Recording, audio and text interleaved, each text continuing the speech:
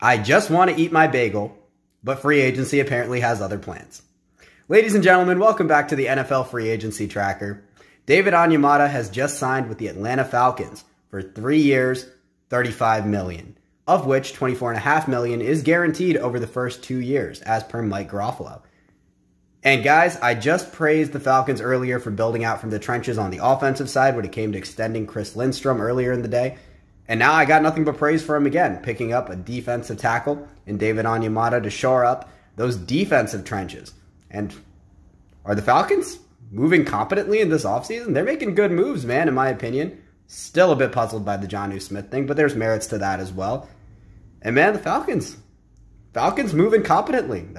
I'm a little bit surprised, but they're doing their job. Good for them.